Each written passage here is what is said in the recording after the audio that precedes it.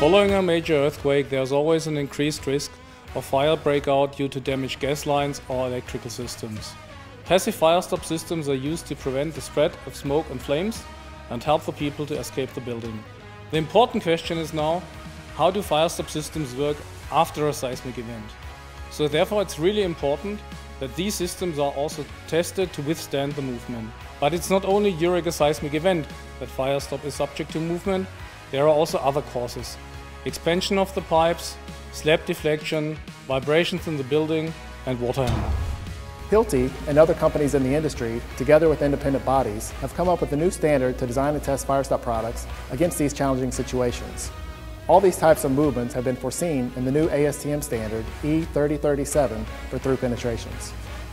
This complements the existing standard ASTM E1966 for fire-rated joints.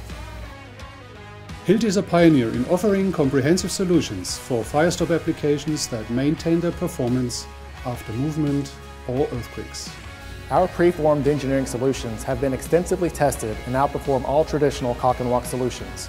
These preformed devices are fast to install and simple to inspect.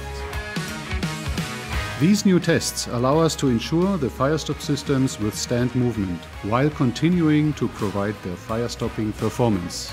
All this information is of significant importance for designers, specifiers and building owners.